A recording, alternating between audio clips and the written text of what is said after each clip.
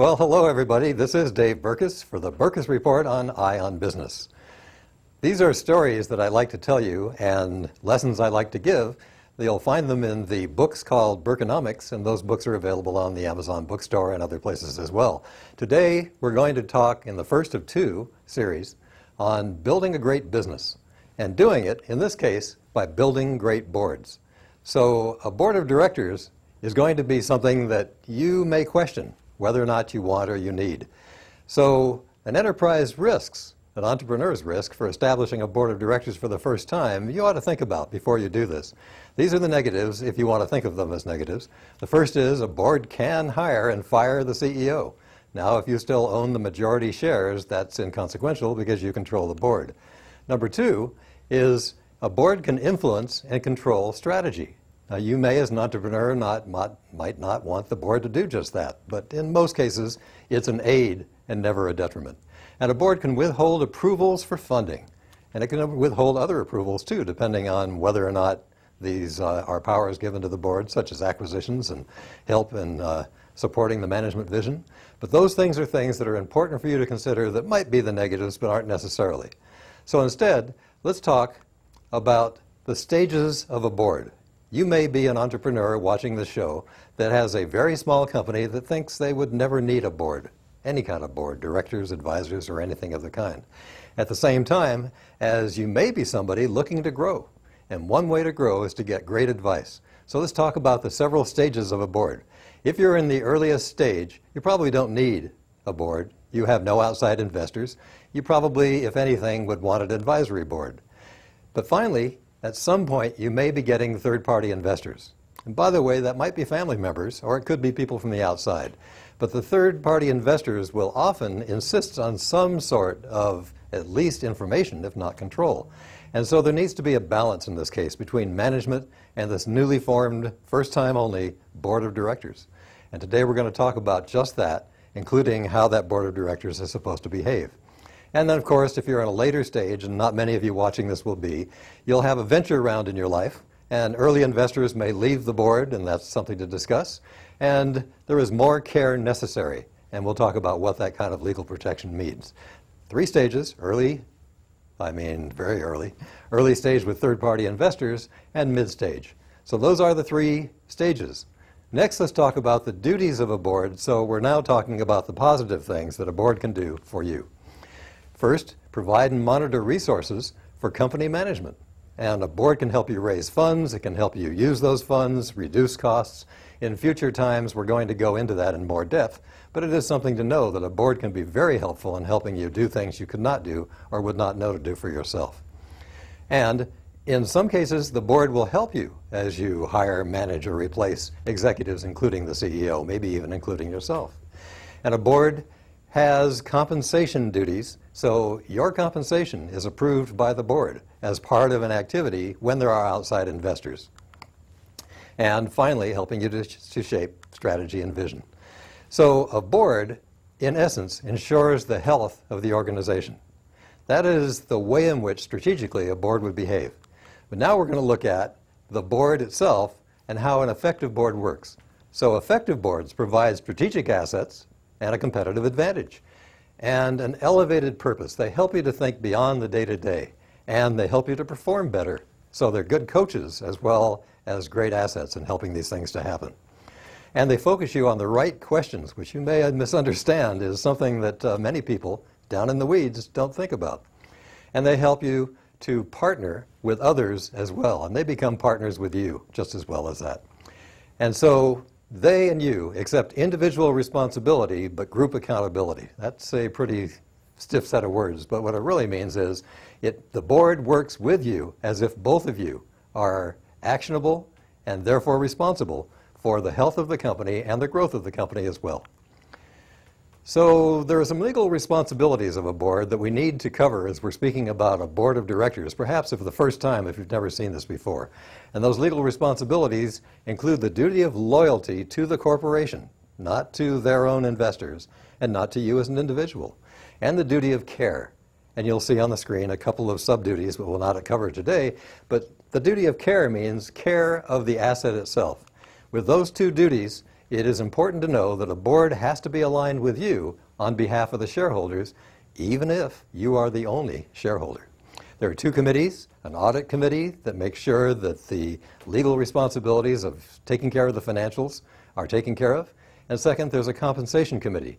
And you'll notice in a previous slide that the compensation committee covers not just your compensation, but usually the compensation of people reporting directly to you, and finally, all option grants to any employees if you happen to grant options as well.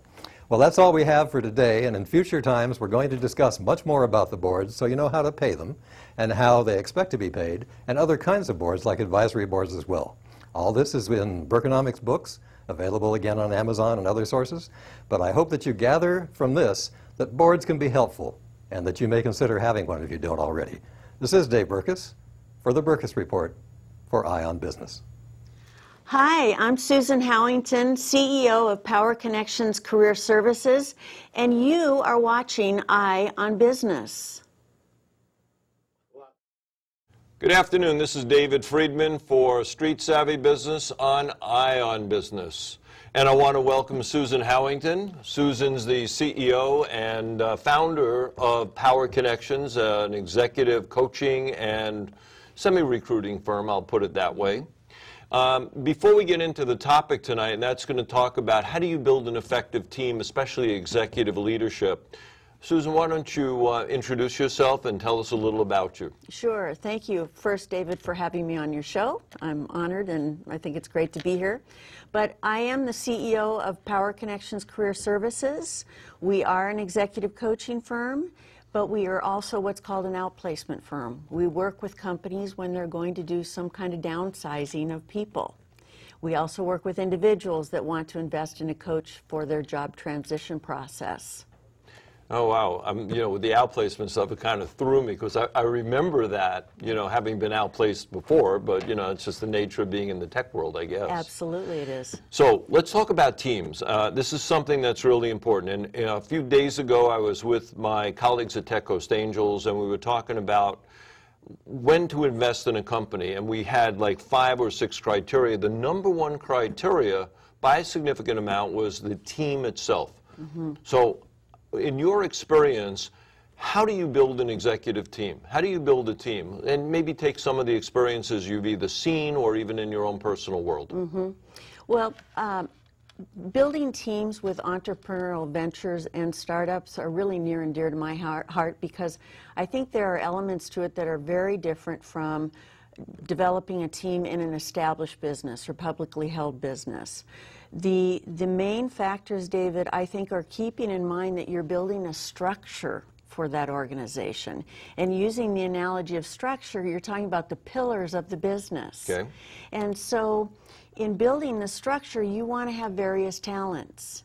Not only talents and skills, but you also want to have attitudes and personalities, and you're looking at fit.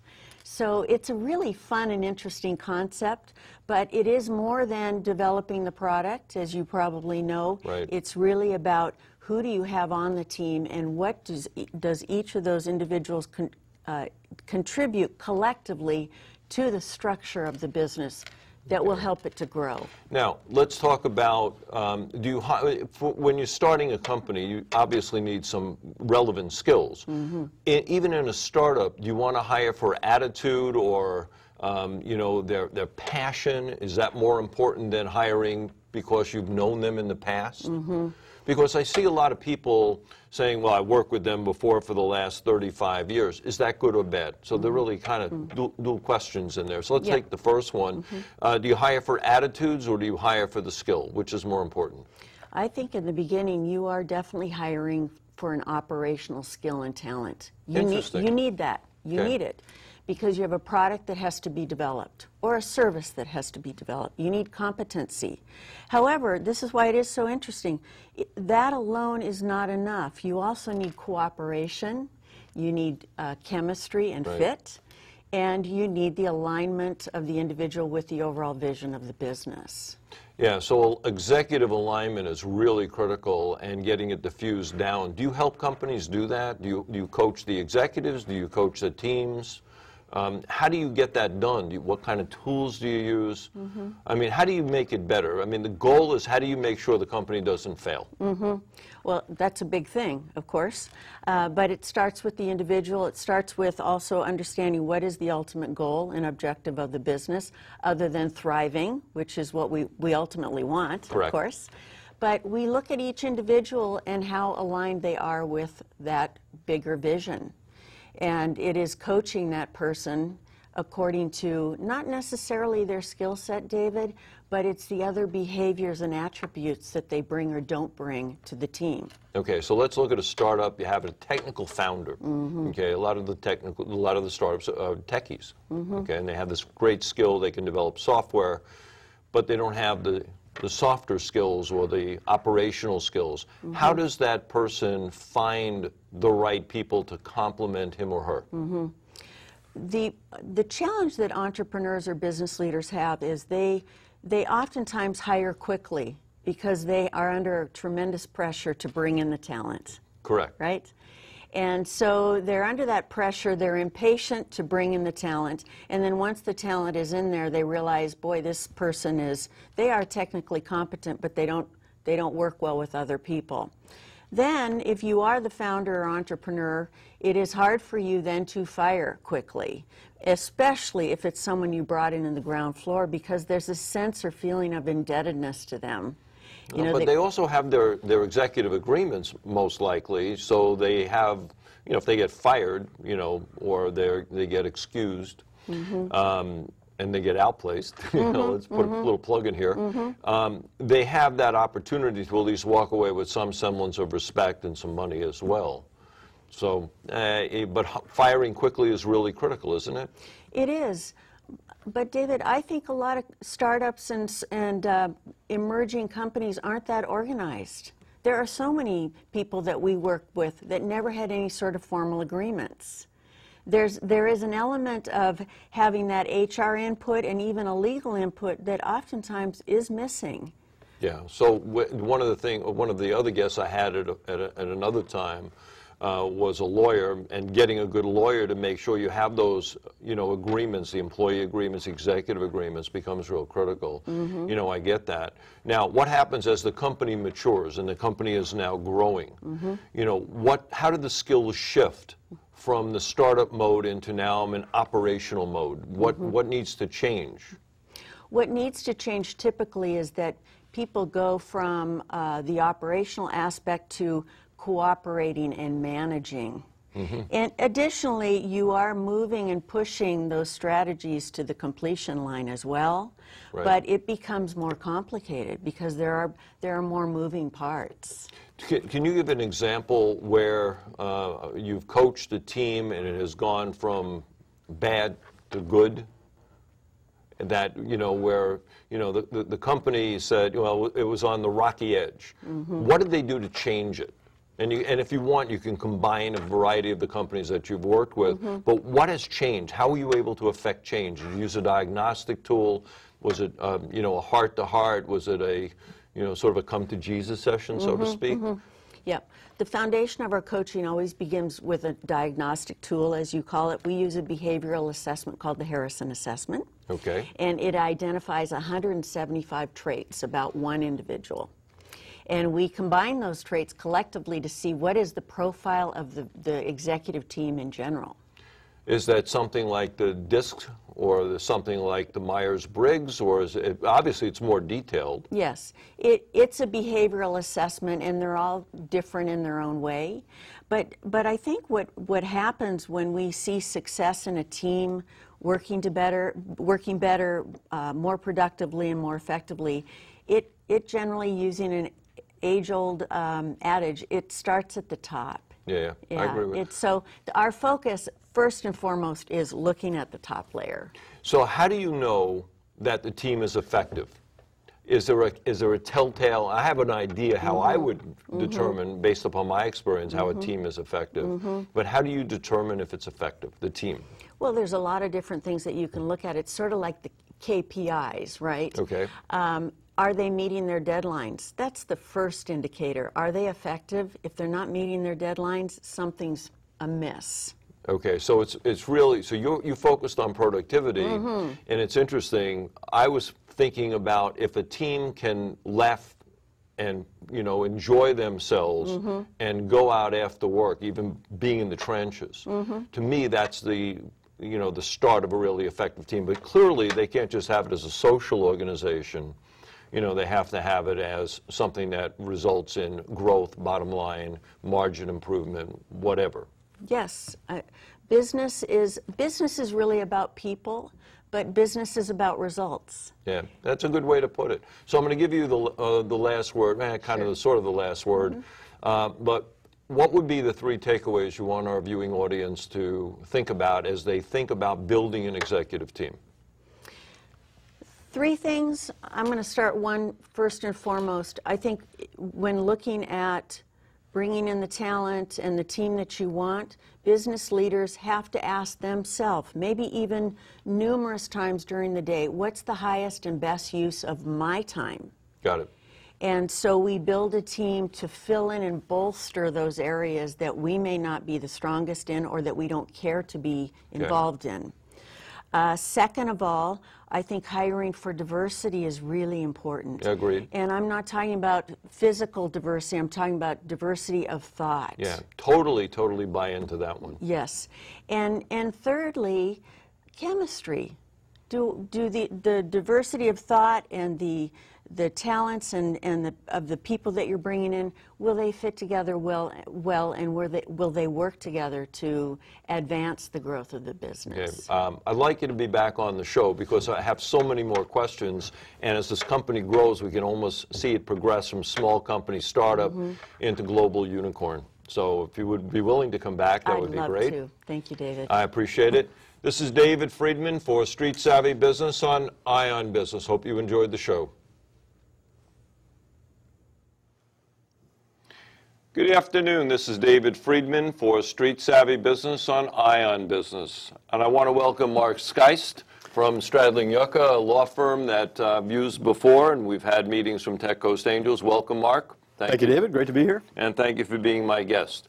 One of the areas that I'm really interested in business is the issue of risk. A lot of companies, be they startups or be they ongoing businesses, don't really consider risk. So I want to get your perspective on not only business risk, because you're a businessman as well as an attorney, and particularly some of the legal risks which can cause bumps in the night and affect your bottom line. So before we even start on that, why don't you give the viewers a quick background of your capabilities and what you've been doing? Happy to. Thanks, David. I am a corporate transactional attorney. I represent primarily companies, some investors, private equity firms, but primarily in transactions. So I help companies all the way from formation to the various rounds of financing, all the way to the ultimate exit, whether that be a merger, acquisition, a transaction, or a public offering. So I want to come back to the exit part because especially investors like us angels, we want that exit. But what kind of problems or what kind of things have you seen that have gone bump in the night, in some of the companies over the last year or two that you've dealt with? Well, common problems arise typically, they can arise any time in a company's life cycle, but they typically arise because there was not proper planning or thinking about the issues as the company was formed or in the early stages. So either from choosing the wrong entity, so it's not tax efficient, ultimately for an exit, to not adequately protecting the intellectual property, to having issues in terms of how you've raised the money and violating securities laws. So all of the things that ultimately come out of the woodwork when somebody's doing due diligence, whether it be an investor or a potential acquirer, and sometimes it can kill a deal and consequently kill a company. Yeah, I remember the issues. If you get somebody who is trying to raise funds and they're not a broker-dealer, you have to be real careful because the investors have that opportunity to back out, and that quashes the deal and probably submarines the whole company. But let's talk about capitalization. Let's talk about the startup.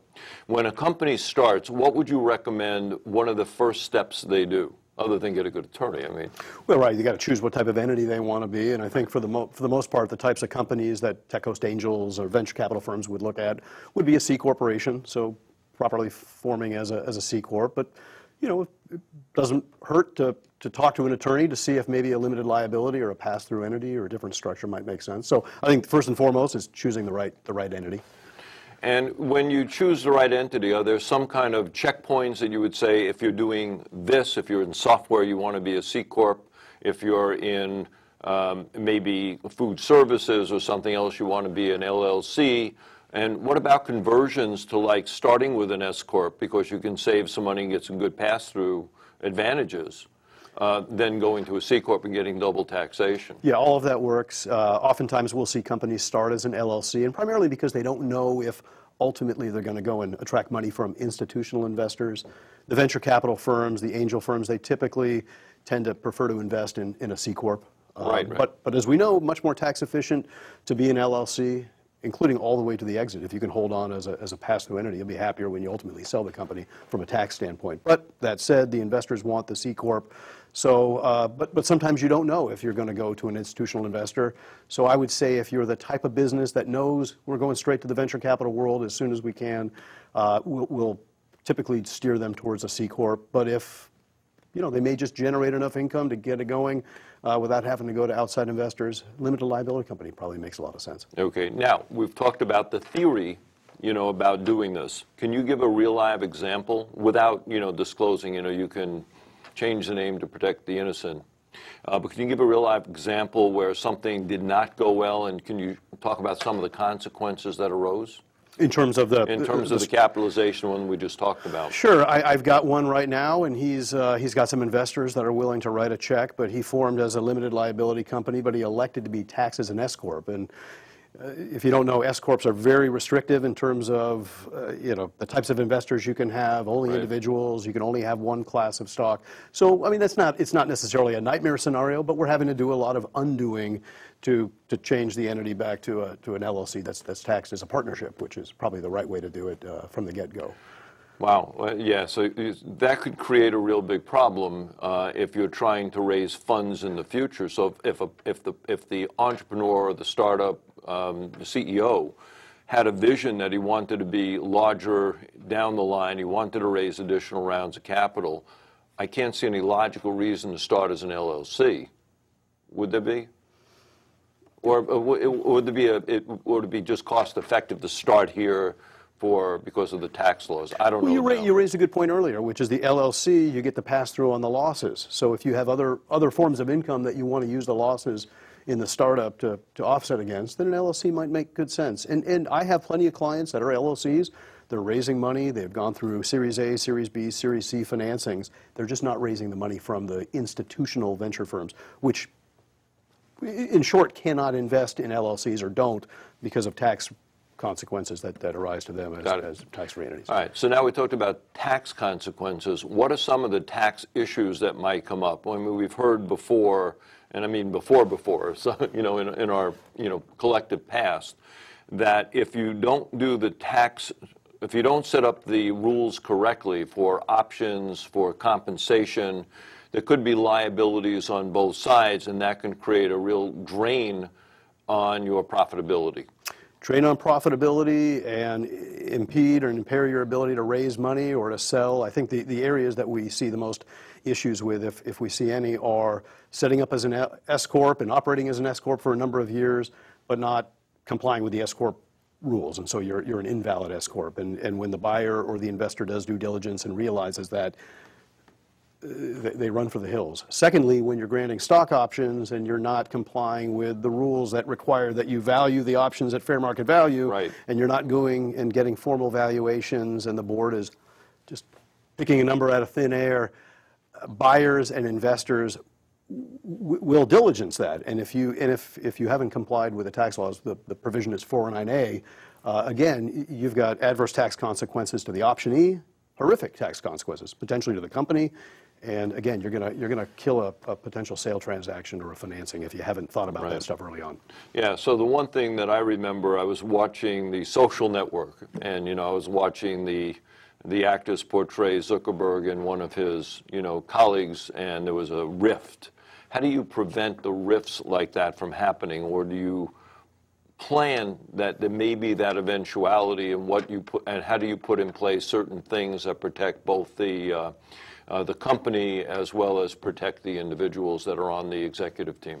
I think it's particularly going back to that initial meeting when you're talking to the founders, and it's almost, I'm acting as a divorce attorney in some respects, because you're asking these people coming together and starting a business to think about all the eventualities and the parade of horribles that could happen, even though they never think they will happen in the early stages. And so, yeah, you want to have well-drafted shareholder agreements and buy-sell agreements, because I don't want to see invariably, but it happens way more often than you think, that founders go sideways on one another, or somebody's no longer interested or invested in the business, and the other owner who's putting their heart and soul into it calls and asks me, how do we get rid of the founder who's not performing? And unless you've got those things baked into some sort of agreement from the get-go, it's very difficult to... Yeah, and that would be the operational agreement that codifies the responsibilities of all the executives, the parties, the members, if you're an LLC, or, the executives, right? That's right. And also ties and conditions their retention of the equity